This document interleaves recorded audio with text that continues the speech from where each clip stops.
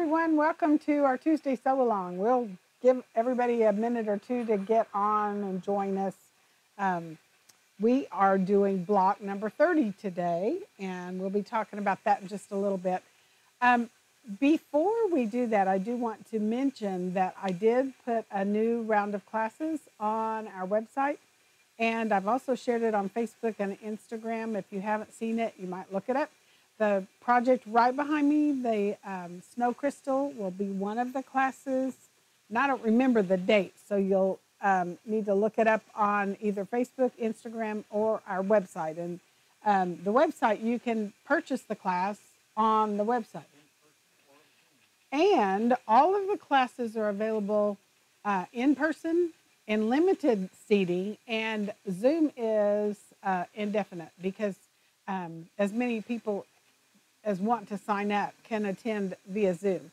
So we run them at the same time. It works very well, and the people who have done classes with us during the time that we're doing Zoom and in person, everybody says it works just fine for them. So that is a consideration.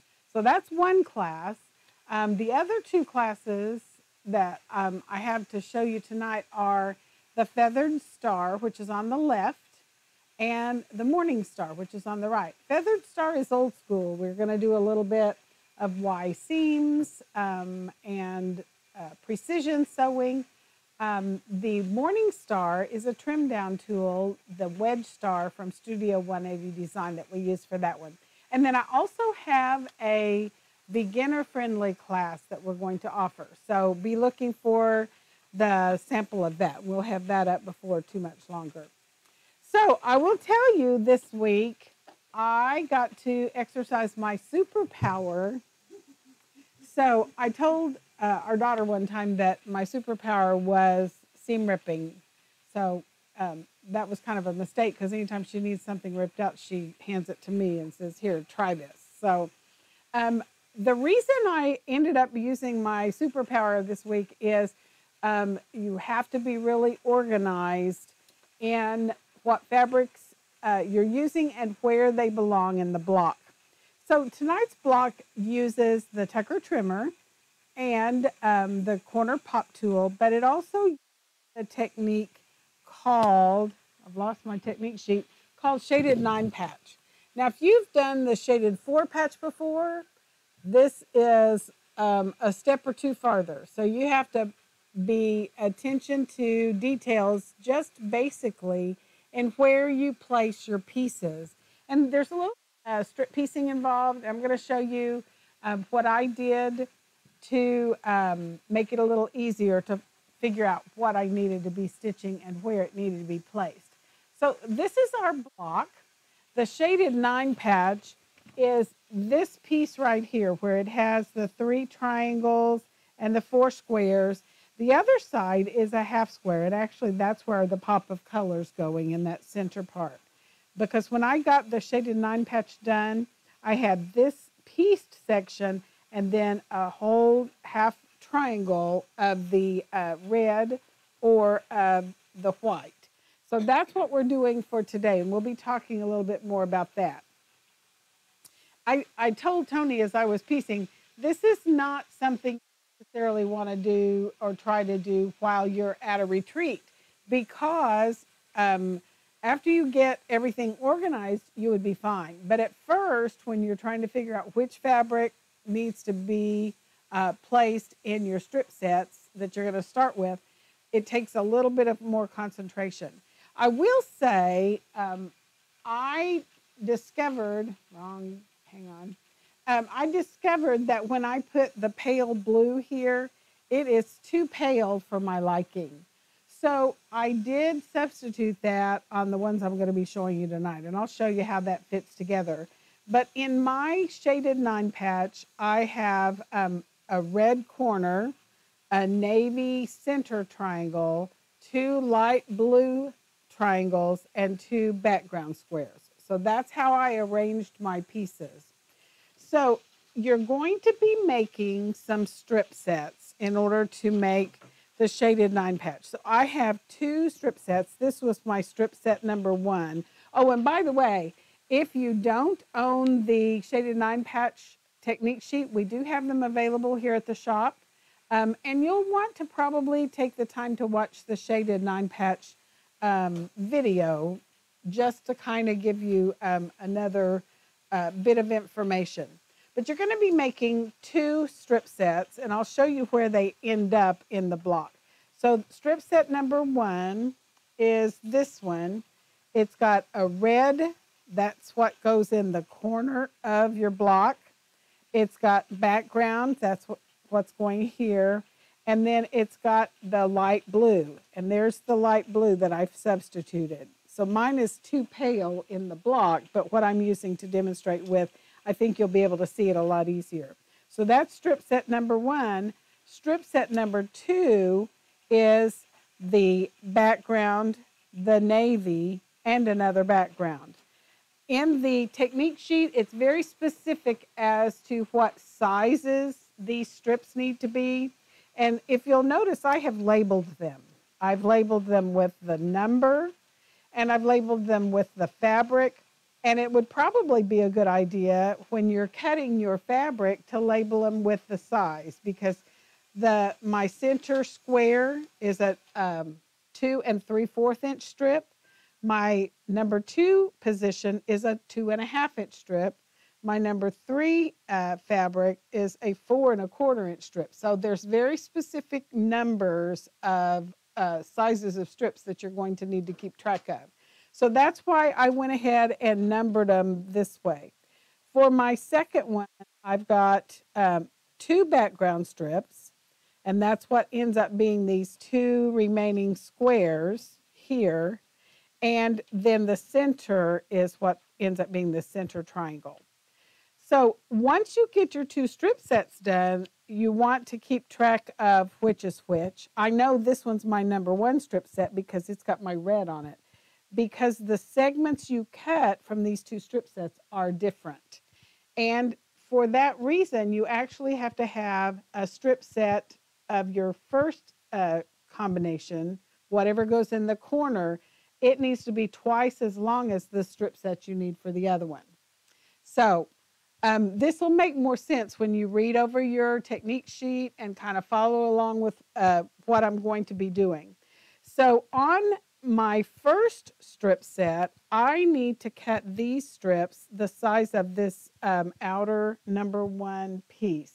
And in this case, and if you forget, you can always measure it.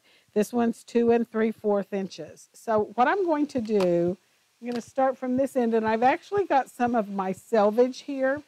So I'm going to go past the 2 3/4 inch mark on that selvage, and I'm lining up a horizontal line on the seam so I know that I'm straight. And then when I get that cut, I will turn around and true that up to 2 3/4 because that's the size segment I need. I'm going to cut there. And you're going to work your way across cutting those 2 3/4 inch segments. So every time you cut one of these trios from your first strip set, it takes 2 of them to make a unit, a shaded 9-patch unit, and that's actually going to end up being 2 of your segments for your shaded 9-patch. I'm trying to move this over here so you can see that I have 2 different segments, and we'll be talking about that. So I've got a couple of segments of my first strip set. Now I need a segment of my second strip set, and I even wrote myself a note on the back. I don't know if you can see it. With a friction pen, I wrote 2 1/2 inches, just to remind myself that I need to cut strips or segments that are 2 1/2 inches on this strip set. And I'm going to go past the 2 1/2 inch mark, line up on the seams, because the edge here is not straight. And that way I can make sure I line that up and straighten this up. So I would highly suggest marking your strips when you decide what colors you're going to be working with, so that you can keep track of which ones you need to have the wider strips, what arrangements they need to be in the strip set, and then I would just hang on to that till you get your block made. So I've got a couple of pieces here I've already pinned together because I already had cut a segment of my second strip set and 2 segments of the first strip set. So I'm just going to pin those together. That's what I need to make one set. I'm going to put the like colors because this is what I would end up with from these 3 pieces and the rectangle that goes with it. So after you get to this point, it's very much like the shaded 4-patch technique, and I'll be showing you kind of how we did that. So I'm going to go to the sewing area. So don't hesitate to ask questions, but this may be one of the blocks that you end up watching a couple of times just to get the process down for what you actually need to put together. So I'm going to use my strip sets, and I need to put together a trio of segments, and it's going to look like this. So when you get that done, that's going to give you what you need to pair up with the rectangle of fabric that will be that other half of your shaded 9 patch. All right, so what I have discovered in the piecing, you're going to be happier if you put whatever your center square color is on top and sew through that, sew with that going through first. So I didn't really probably emphasize you.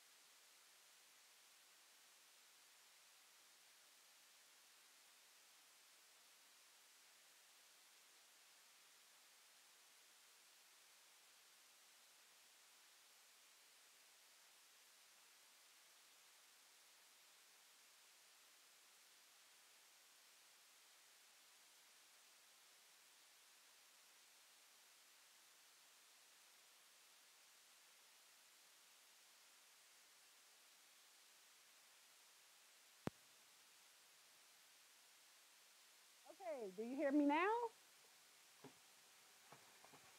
Okay, we got the batteries changed. It said I had enough power because I checked it before I started, but it was wrong. That means that this one may cut out on me too. If it loses again, just let me know and I'll replace the batteries. It told me I had enough juice, but it was wrong. Okay, so when you get your 3 segments stitched together, you're going to have, I like to call this a wonky 9 patch. And I'll pull out so you can see that. So you've got whatever triangle is in the center of your block should be in the center of your wonky 9 patch. And whatever square you're going to have on the outer corner of your shaded 9 patch should be on the outer corner of this 9 patch. These two lighter blues are also going to be triangles.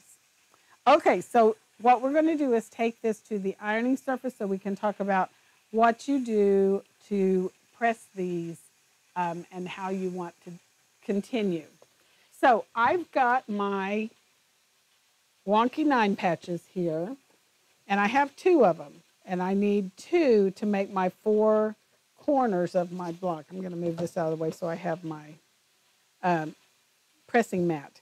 Now on this, I want to be able to press this away from the corner on this end and toward the corner on this end. And so if you look at your, it's right here, where the seams did not meet and nest, you're going to actually cut a little slit right in the seam, and I'll show you.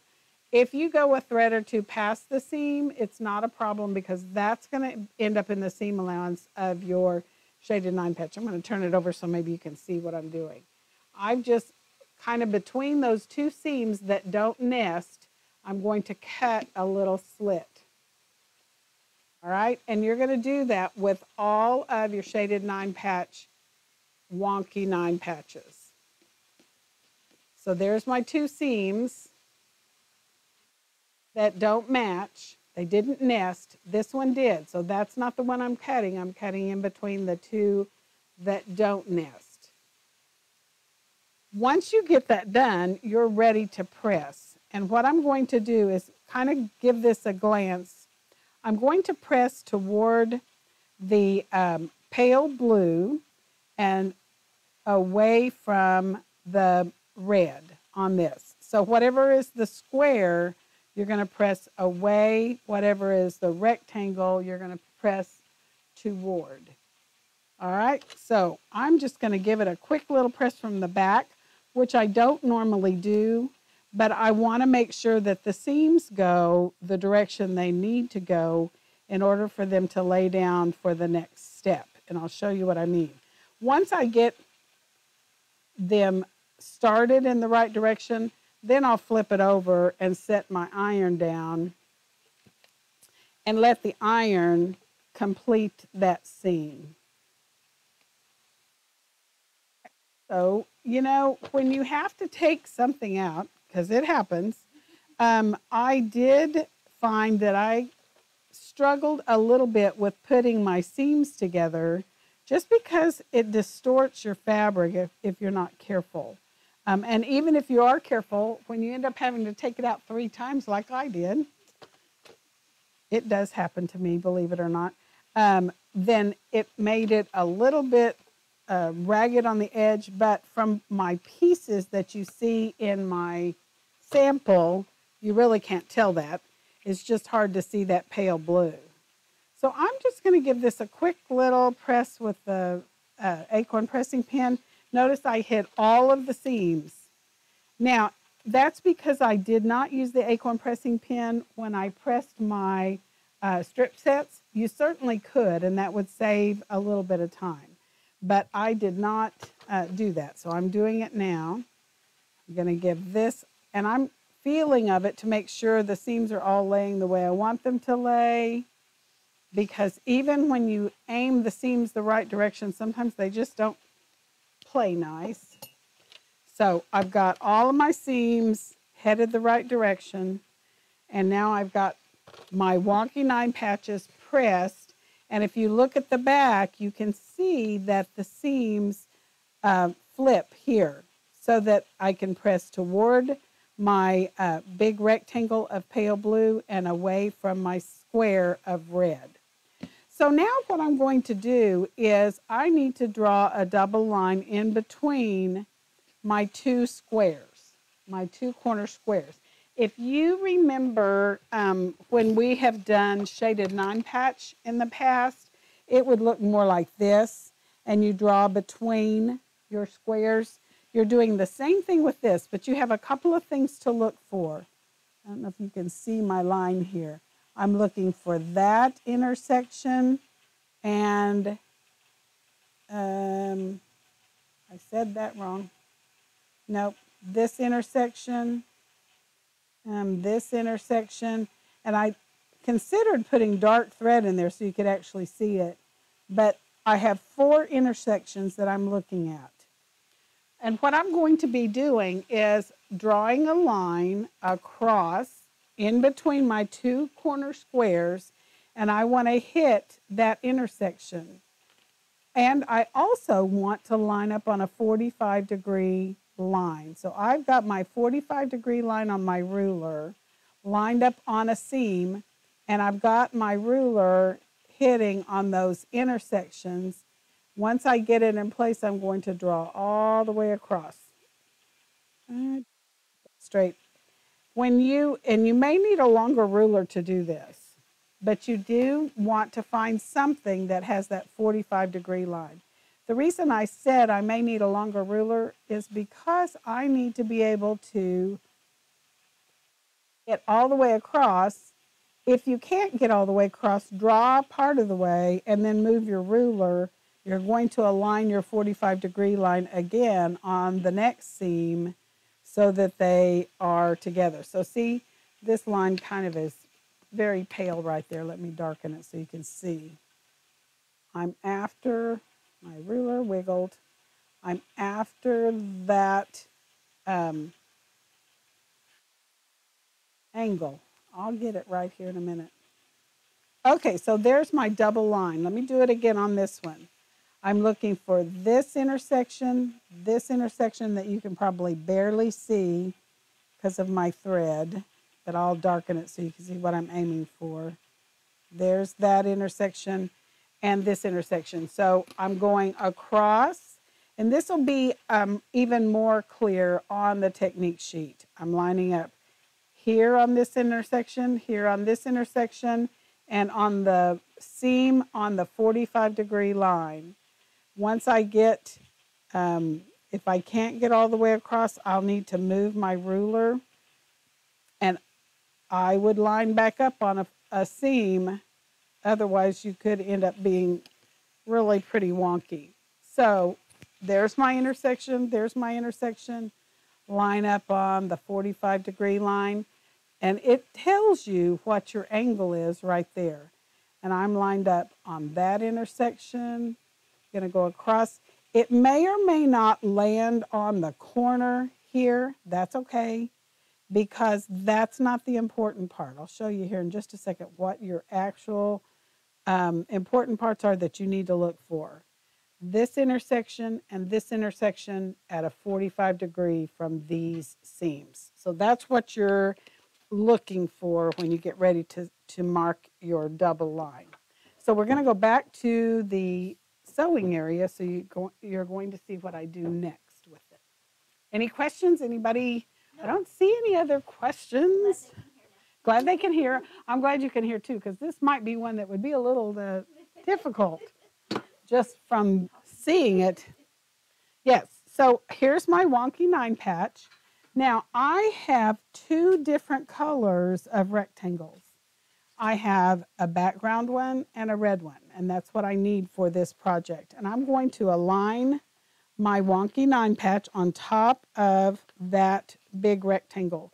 If you feel the need to pin, you could. If you're going to pin, I would pin on the ends like this and like this, because you're going to stitch on those intersections or on those lines, and you want to hit that intersection here. So we're just going to take off and stitch. Oh, my fabric tags scooting around. Now, I am going to remove that pin because by the time I get to here, it's in my way. You could slow down and stitch over it carefully, but as a general rule, I wouldn't have pinned it anyway. I just did it so you can see that it is possible to use a pin if you want. So I'm just lining up. This is going to get trimmed anyway, so I'm not being real fussy with it. I just line up that big rectangle on my wonky 9 patch. Oops, I went the wrong way. Line this up, and I've got my 2 rectangles, my pieced rectangle and my aligned. And this is kind of like magic. When you get these stitched, there are many times when I've taught classes with the shaded 4 patch and the shaded 9 patch. People are amazed at what it turns out to be when you flip it over and see the unit after you get this stitching done. I've lost my scissors somewhere. They're behind me, I think. Oh, I know what I did with them. I took them over there to show you how to clip the seam right there. And so I used my seam ripper. Tony to the rescue. And we're going to stitch right across that intersection. The easier they'll get. I'm just going to snip this while I'm here to make it a little easier to not have to fight it.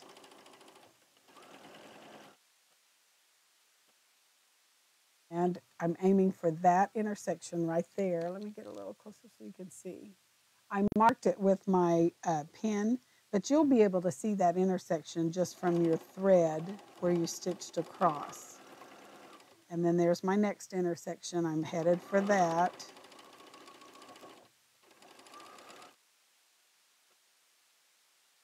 And we're going to snip that. There's all sorts of really interesting units you can make and blocks you can make with the shaded 9 patch.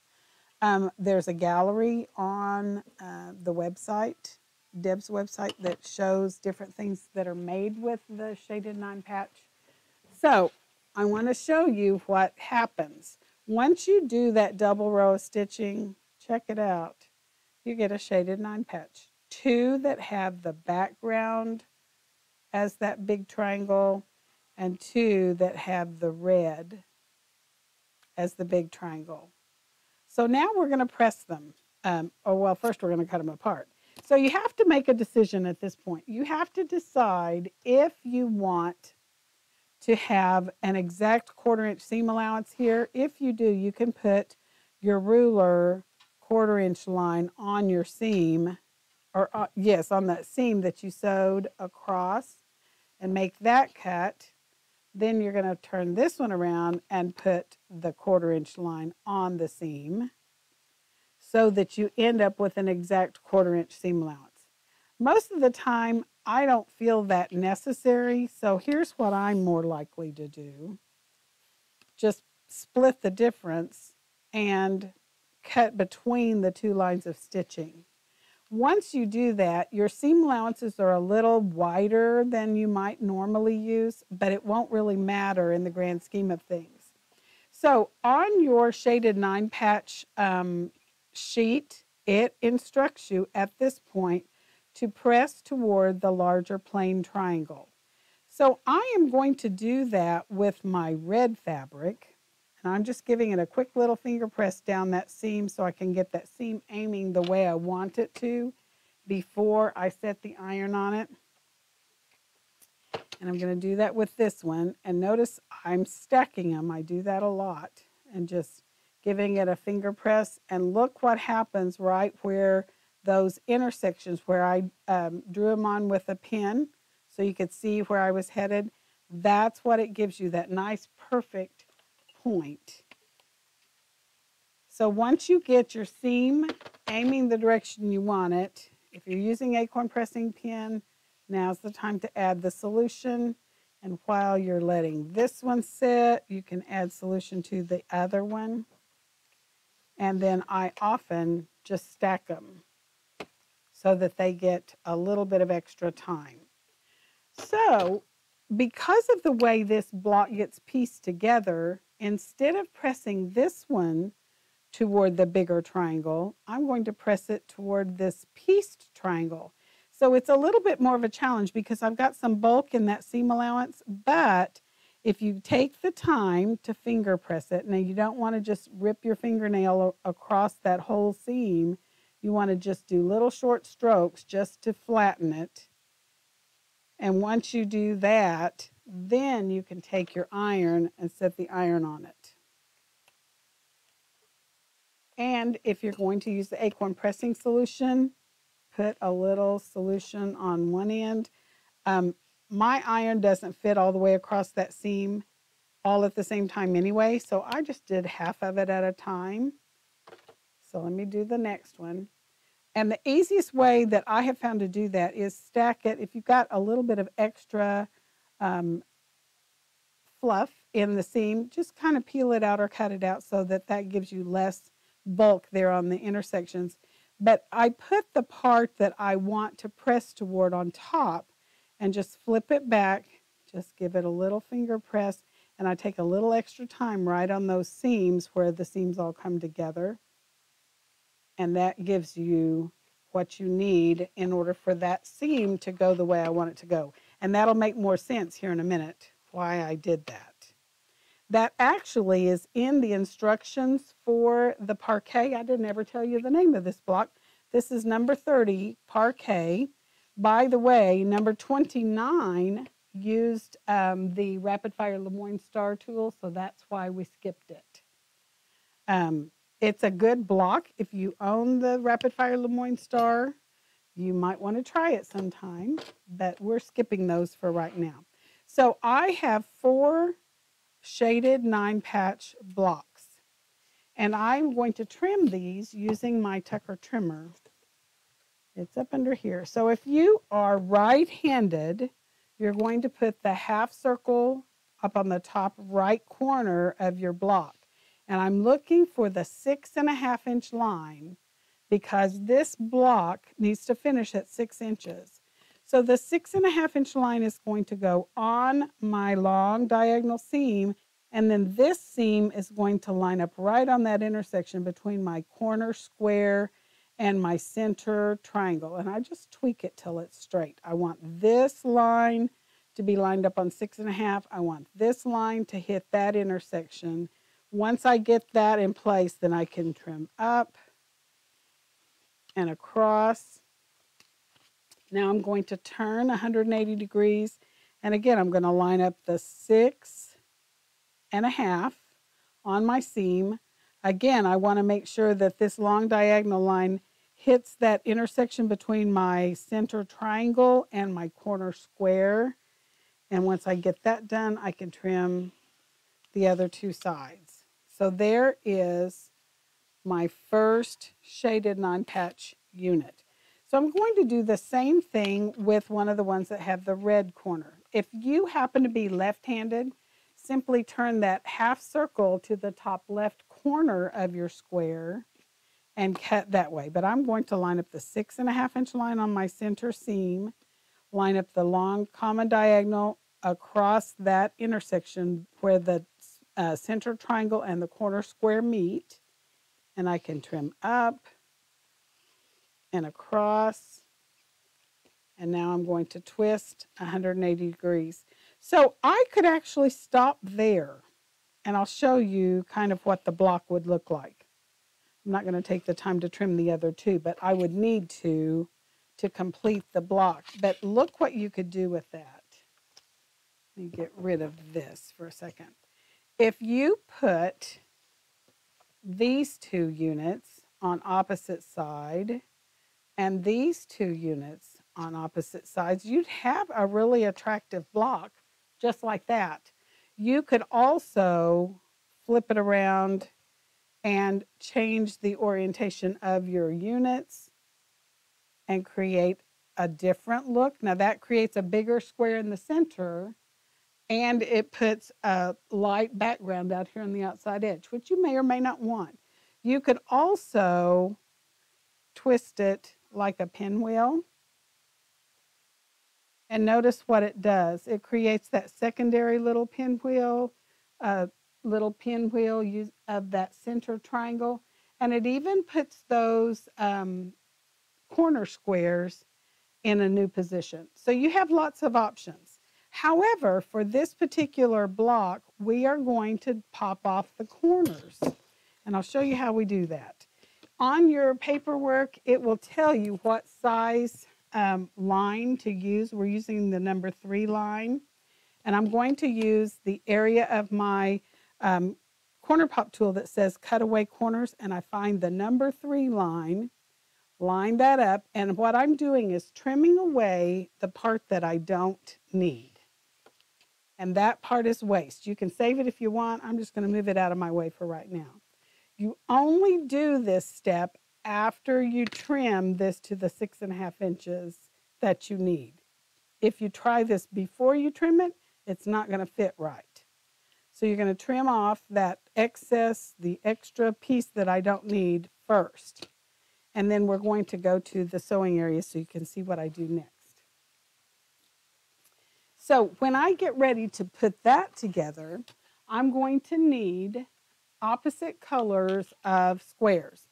So I had a background triangle that I've popped off the corner, and I need the opposite color of square that's going to overfill that corner. And what I'm going to do is just cut it in half. Ruler that I can cut it in half with. This one's not quite long enough. I had one here a second ago. There. So I'm going to cut corner to corner with this square. And your instructions, your cutting instructions tell you what size those squares need to be. I'm going to go ahead and do the background square as well. And it is this information, the sizing information for this came from the instructions that come with your corner pop tool. It's on the chart right here on the corner pop tool, and we're using the 3-inch finish size.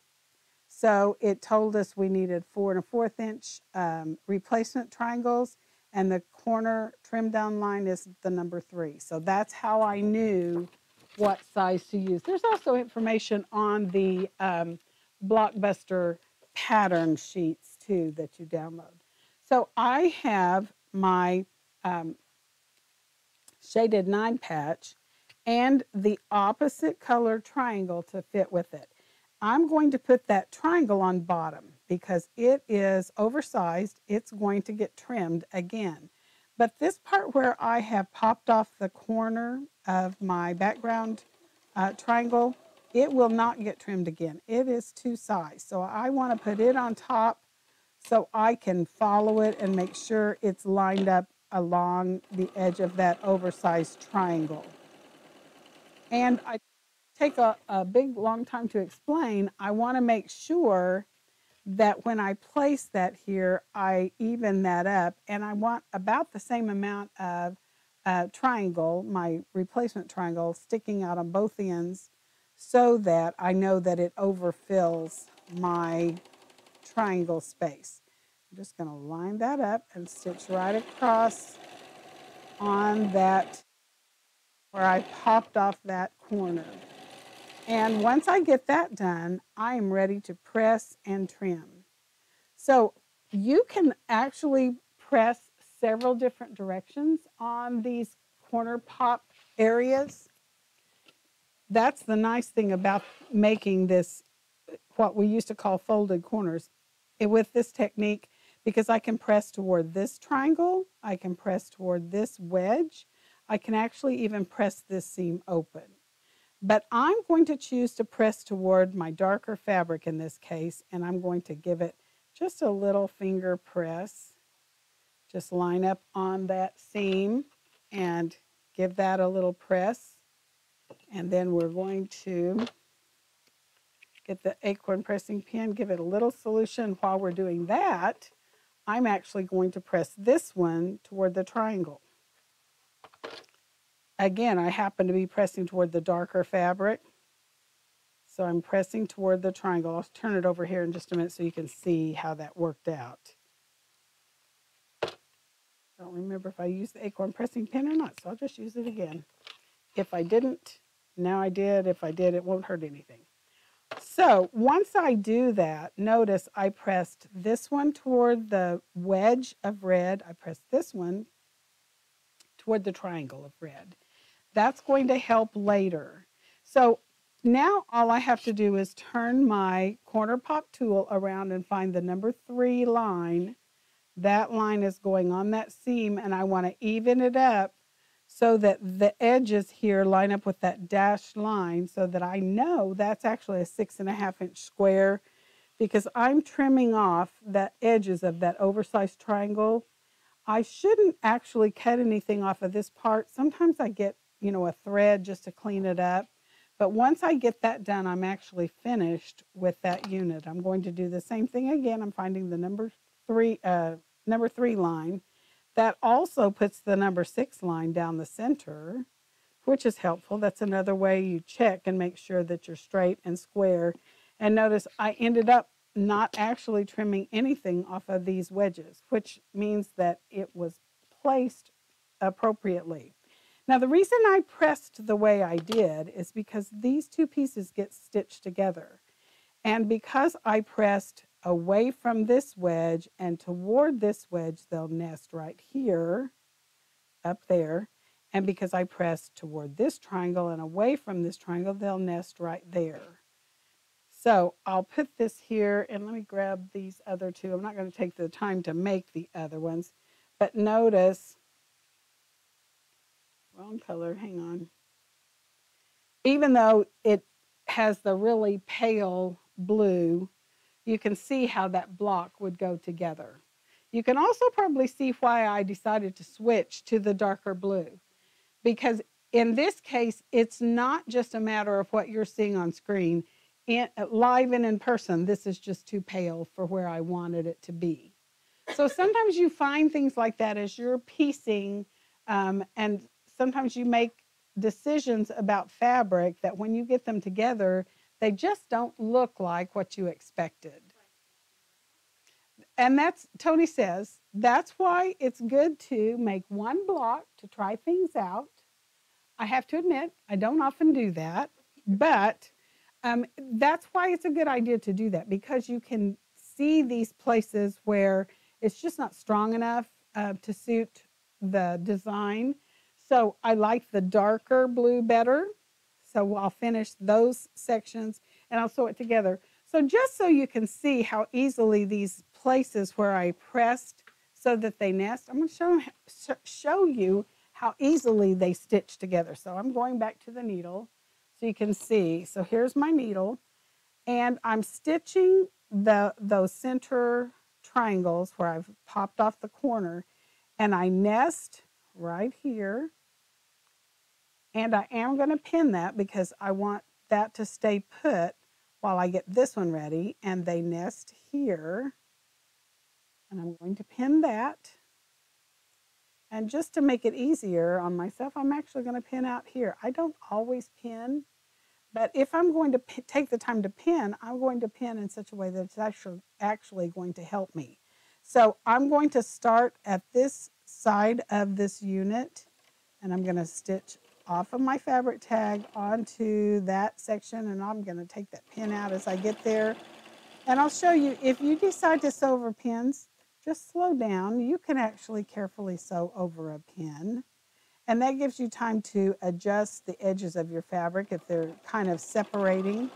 Sometimes they do, but you do want to slow down if you're coming up to a pin. If you go flying over it, somehow that just ensures you're going to hit it.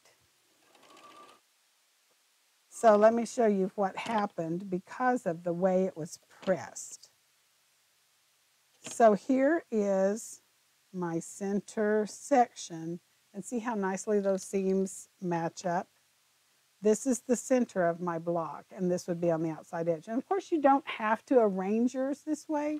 You can arrange your block however you want to, but I would encourage you to press the way I showed you so that they nest at this point. Okay, so it is possible to sign up and pay for your class online if you want to take one of the classes, whether you want to do Zoom or in person, you can do either one. And if you have questions about it, give me a call. I generally send supply information about a week before the class because we have to have a minimum number too. That also plays into it. So until next time, happy sewing. Come see it. And we'll see you next week live at 5.